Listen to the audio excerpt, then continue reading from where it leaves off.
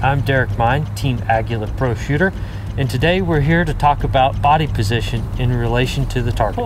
What you want to have is a very comfortable posture and position. Where you want to break the target, you want everything to be perfectly in line. Roughly a 3/4 stance, slightly bend at the knees.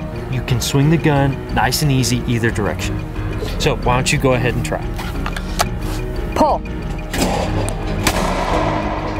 Great shot. Oh, well, that has a lot more range of motion. The ability to swing your firearm is so important when you have an open stance like that. For more information, go to aguilaammo.com and feed your firearm.